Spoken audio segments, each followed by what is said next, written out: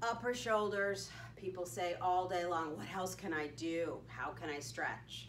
All right, so we're gonna try to get that mid-back right between your shoulder blades. That's what gets so tired sitting in front of your desk. Interlace those fingers and round. You can do this standing or sitting.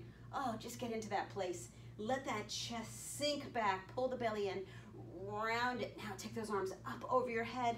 Get really tall. And now we're gonna go to one side, going towards the left, and up, and to the right. Let those hips go out, and up, so you're making a giant C, of course.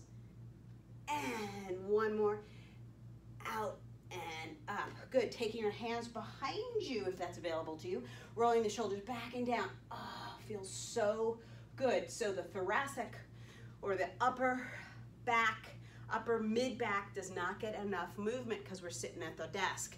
Here we go, interlace the fingers, round, round, round. Really make yourself as rounded as you can. It feels good. Pretend you're a bear scratching on a tree.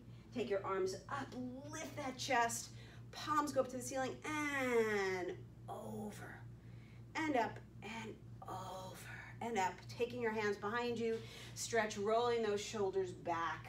Ah, feels so good.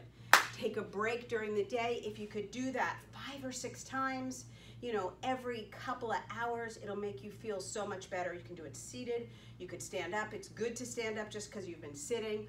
Move that body. You're as young as your spine. That's what Joseph Pilates said. So keep that spine moving.